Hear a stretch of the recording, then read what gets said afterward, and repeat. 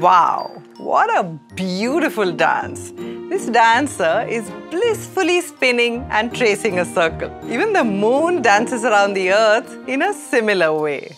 However, an interesting thing about how the moon actually moves around the earth is that it always has one of its sides facing the earth, while its other side is always hidden. This hidden side is called the dark side of the moon. Nobody on earth can see the dark side of the moon. Interesting, right? But how does the moon hide its dark side from the earth?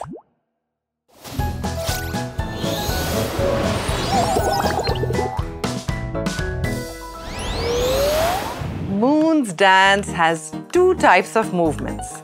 It spins on its own axis, it's what we call rotation.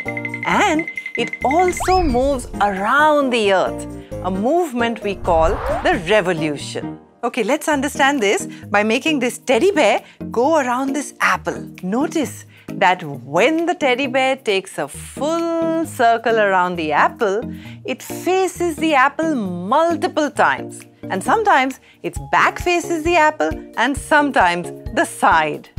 If there was an ant sitting on top of the apple, it would have been able to see the teddy bear's face many times during one revolution.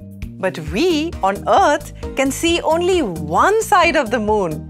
To unravel this mystery, let's give our teddy some new moves. Let's try a move in which the teddy does not rotate, but only moves in a circle or revolves around the apple. To be sure that the teddy is not spinning around itself, let me put a small stick in his hands. If the stick changes its direction, it means that the teddy is rotating.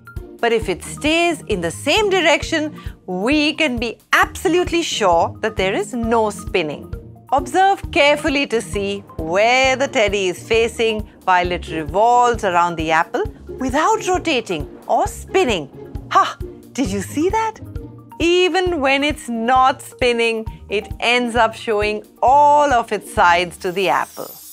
This means that if the moon were only revolving around the earth and not rotating on its own axis, all of its sides would still be visible from the earth. So, if the teddy bear shows all of its sides to the apple, whether it is spinning or it is not, then what type of motion helps the moon hide its dark side from the earth? Well, the moon rotates and revolves in a very specific way. And let's see how that works with the teddy.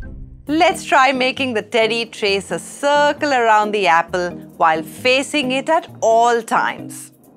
When it is moving in this way, notice the stick. Voila! The stick is actually turning in all directions. This means that as the teddy revolves around the apple, it is rotating. But the rotation is very slow. And not just randomly slow. It rotates exactly one time while tracing one circle around the apple.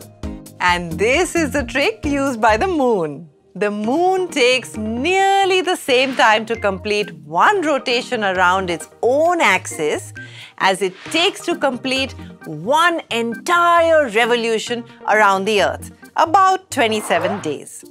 This way, one of its sides is always facing the earth while the other one is always hidden. Now, come to think of it, our earth is much bigger than the moon. So can the moon really hide its dark side from the earth? Here's a surprise for you. The moon does not do this alone. The earth is pulling the moon towards itself in such a way that this one side cannot move away from the earth. Let me explain. The moon behaves somewhat like this popsicle.